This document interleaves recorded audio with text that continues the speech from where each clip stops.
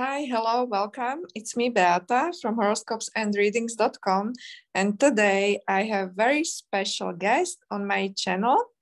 It's a UK astrologer named Justyna Rossy. Hi, Justyna.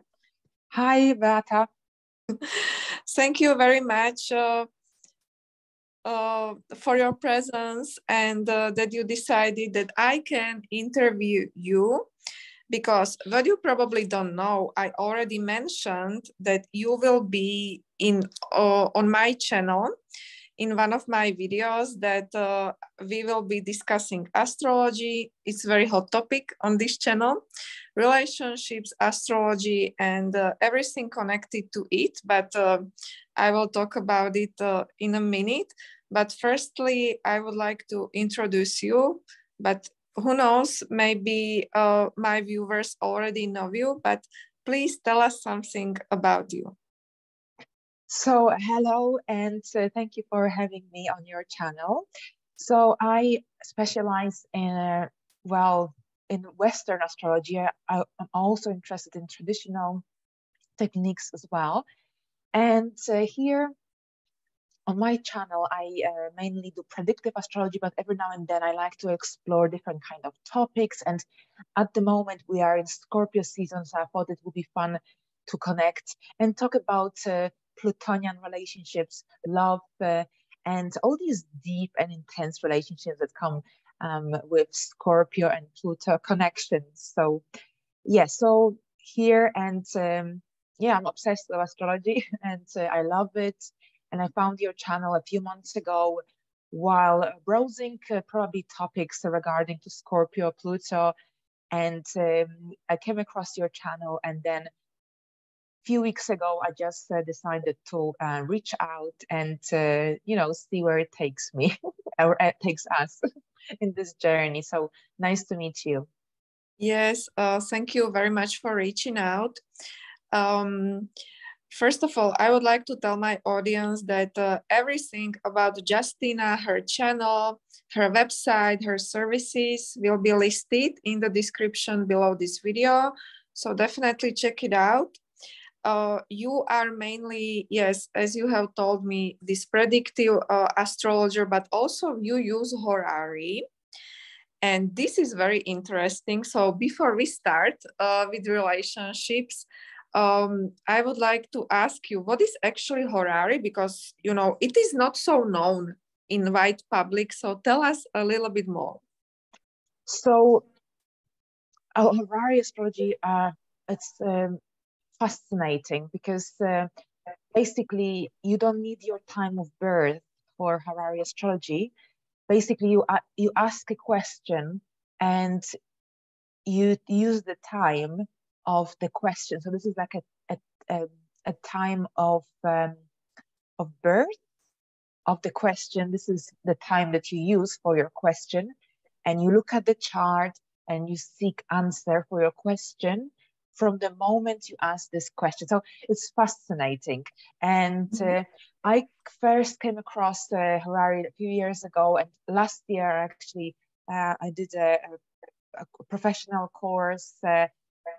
And there's so much studying involved because it's very detailed. It's traditional astrology. It doesn't use the outer planets that were discovered in the recent years or decades.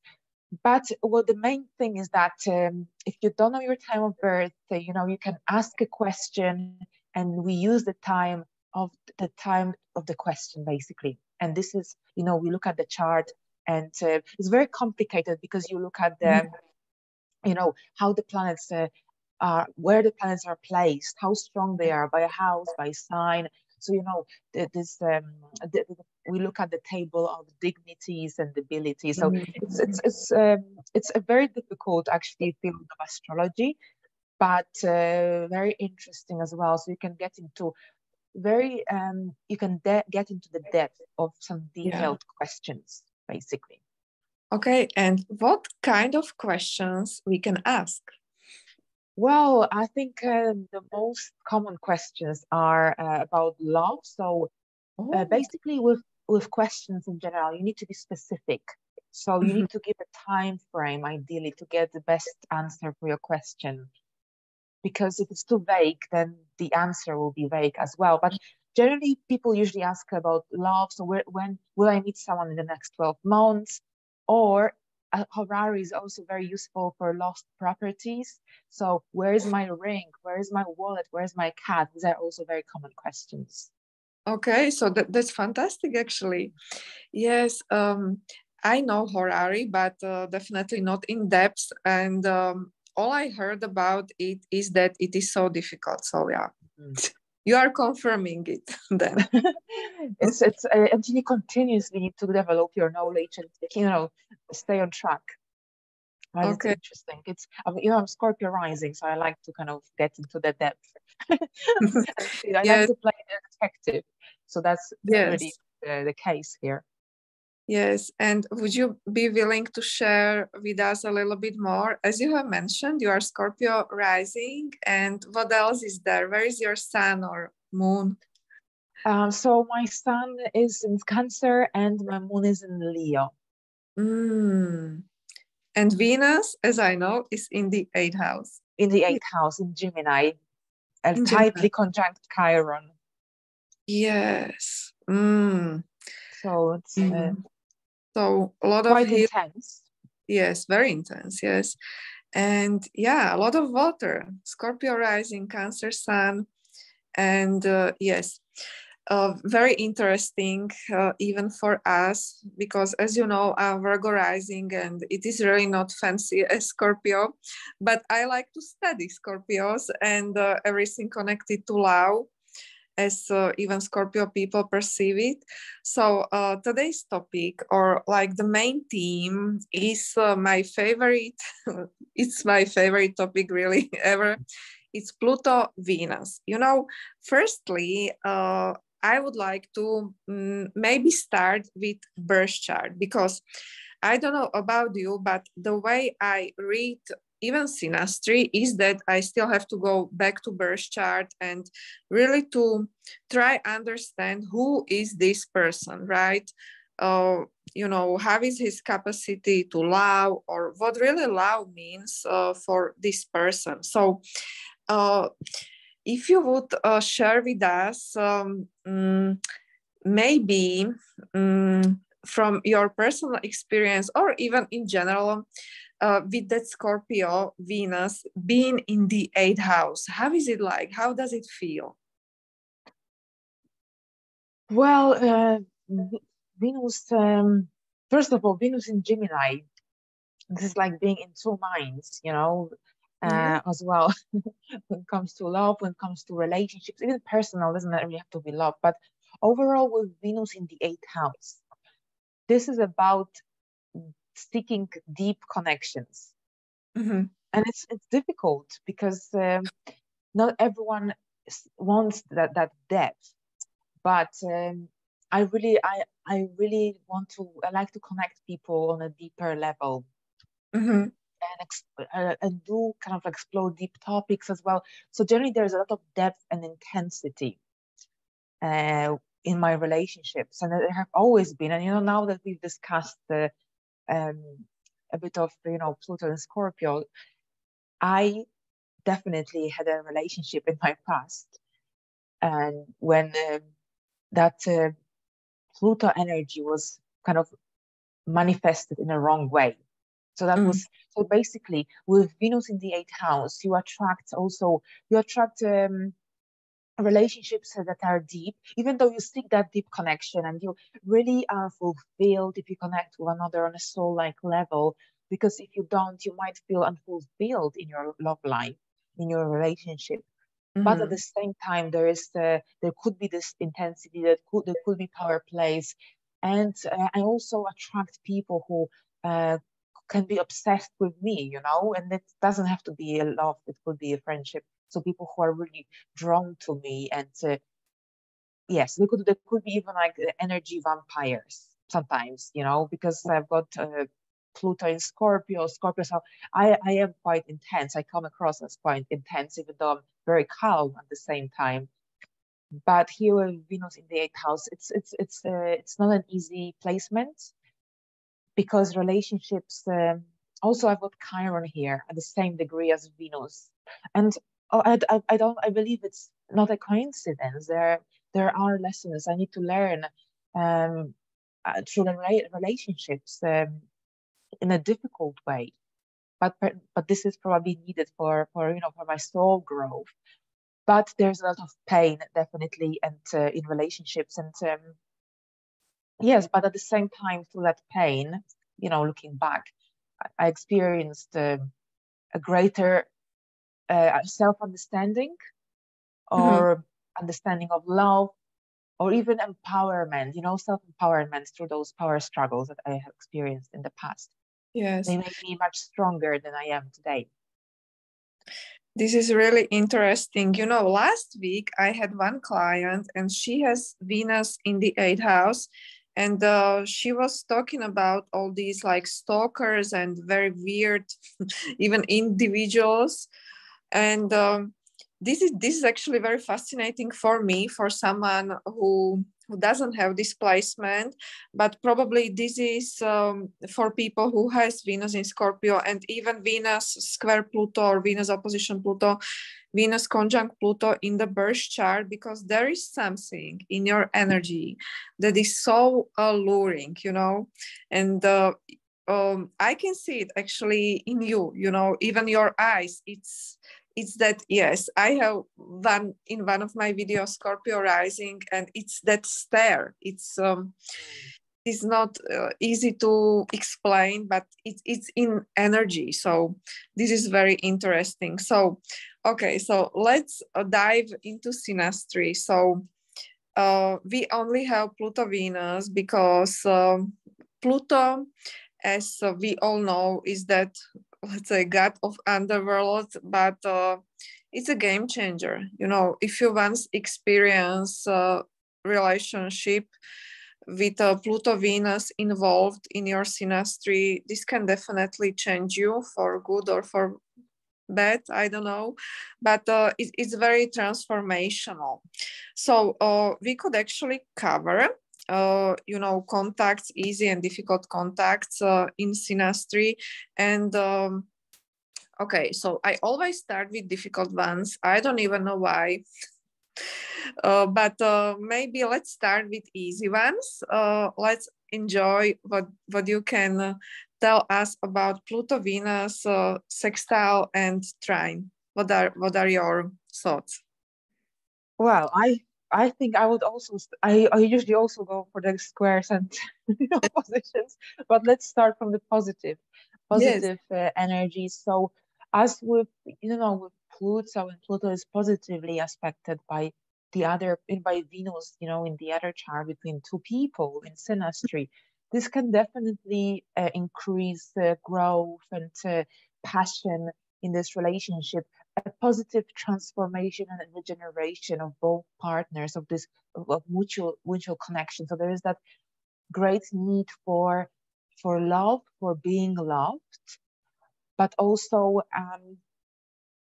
for being together, for forming a deep connection on a soul-like deep level. Because I think this is similar to having Venus in the 8th house in a way, isn't it? Because Venus and Pluto connection. This is these two people can really connect strongly and deeply, and this relationship can have a transformational effect on them as a couple, but also on them individually. So this is quite interesting. Now, at the same time, here with Venus and Pluto, this can also lead to really intense, in a positive sense, experiences, passion, love, affection, chemistry, charm, magnetism between each other. So it's yes, I think that even the Venus person can feel like really empowered by being with the Pluto person. Yes, I like this combination. And, I would like to know your opinion if you think there is a difference having sextile and having trine. What do you think? I think a sextile can, because sextiles are about opportunities. And I think a sextile could perhaps being in this relationship with a Pluto person, perhaps the Venus person there could be some opportunities, perhaps depends where they meet, perhaps connected to career, connected to an increased public status, for example. Yes, yes. And is trine stronger? Sorry? Trine. Well, trine, I think they represent different energies, because with sextiles, opportunities, and here with trines, this is about, positive experiences, positive exchange of energies, and generally harmony. I think this is about a harmony in relationship, harmony, balance. Yes, yes. Yes, this is very nice to have in a relationship. I was not that lucky yet, but yes, it is really like we feel that that person really loves us and he wants the best for us, almost in an unconditional way. This aspect or these aspects, these easy contacts can be really supportive. And in easy contacts, Pluto person can actually show his love to Venus person and really make her feel beautiful, right? Even her appearance, her body, right? The way she looks, he can definitely support her. So it's very nice. Yes. I can see what you're talking about. That the female, well, the person with Venus, actually, the person doesn't have to be female, but the person with the Venus placement can feel beautiful, can feel loved and desired by the Pluto person. Yes. So then we have these opposite forces. We have Pluto opposing Venus and Pluto squaring Venus in Synastry. So what do you think about these aspects, or what is your experience? What is your opinion? I think these are definitely more challenging, and this can create, jealousy, manipulation, codependency, but also this desperation.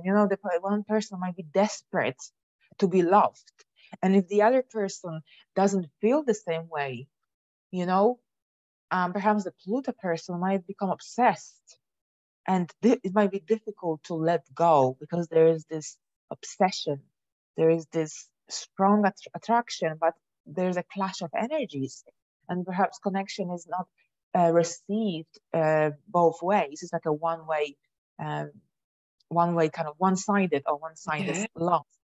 So it might be difficult for one of the partners to let go, and they might obsessively want to get this person on their side, and this could lead to really challenging situations, energies.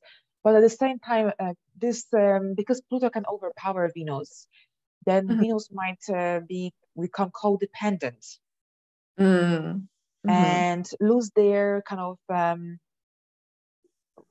might self-esteem, self-worth, because that's also Venus. And so yes, definitely that codependency, and also with squares and opposition. So there could be difficulty to achieve that affection, achieve that strong desire, a mutual desire. Yes, yes. Mutual desire. There is definitely that imbalance. Yes. Or perhaps a fear that the partner might leave the other person, the other partner, or cheating. Cheating is also very common in. So probably this is what you wanted to mention, because you mentioned that in the video that we did. We did together. Yes. Yes, love triangles are famous. I mean, I already talked about this on my channel, that extramarital affairs, or all kinds of affairs really, are typically connected to Pluto square Venus. I don't know why it is, but as I have my own research with my clients for all those years, so I have quite, let's say, wide database. And this is really happening. Not all the relationships like Pluto square Venus are triangles, but definitely what you have mentioned, that it can be one-sided, like unrequited love, and this is also very common. Yes. I think that also one of the partners might become overly demanding, overly possessive about the other partner. This could be also the case here. And because of, trust, I think trust might be also an issue here with the squares and opposition. Developing that trust, especially if there are power struggles experienced, or generally lack of affection, or if that, if the desire is only one-sided. Trust is very fragile, and typically really even cannot be achieved, because there is a lot of suspicion going on that our partner is not faithful, or will leave us, or still there is something going on. It's like there is still something going on, it's like you really cannot rest if you have this in Synastry, because there is always something hidden, or even if it's not, we think that it is still something. And this can be really heavy. And what about you wanted to say something? No, because you were talking about this, I think because of this obsession, that it might be difficult to develop that trust, because we might be thinking, oh, maybe there's another person, maybe there's someone else. Honestly, I don't even have Venus in the 8th house or Venus-Pluto combination in my birth chart, or Venus in Scorpio, but I don't know why, but all my life I am actually experiencing this type of energy, and this is probably the reason why I am so drawn to it. But coming back to our topic, what about the conjunction? What do you think about conjunction? Well, I think the conjunction, what I see is probably when these two people meet each other, there'll be a lot of affection and intensity surrounded around this. So there is this magnetism, this invisible, invisible aura energies. I think it's so intense. They might be really drawn to each other, and they might not be able to separate, at least in the first, phase of relationship, because they might be inseparable. And I feel that this is so intense, and that they could be like, they couldn't be able to separate, basically. I think there's that very strong connection, affection, desire, passion. Yes, it is that aspect where two people feel like they are picking each other, and it's like they are sure that they want to be together. But what I have noticed with conjunction, I mean, it's the thing everyone knows, but obviously it's like I have Venus in Virgo, so everyone who has Pluto in Virgo will be in conjunction to my Venus, and not everyone is my type. They're actually quite old, right? So basically I actually have Venus in Gemini, so I have never experienced, and I probably won't experience any one of my Venus. So I don't have a personal experience of this type, but I know what you mean. The Virgo generation was born in definitely in 60s. Yes, yes. And because sometimes people ask me this on my channel under my videos, that this is generational thing, it doesn't matter, because as I have told you my example. So what do you think about this? Can chemistry still happen, or what is your take on? I didn't actually cut the question. Okay, so could you repeat the question, please? Sorry. Yes, yes, yes. It's about that conjunction that as I have Venus in Virgo and people who have Pluto in Virgo, there is that conjunction between us. But, you know, typically we both really don't experience chemistry because there is that wide age gap. So is this like exception, or what do you think about this? Well, I think that you might maybe connect through other kind of, maybe not in a love way, because there is this barrier that perhaps you establish this barrier, this age gap.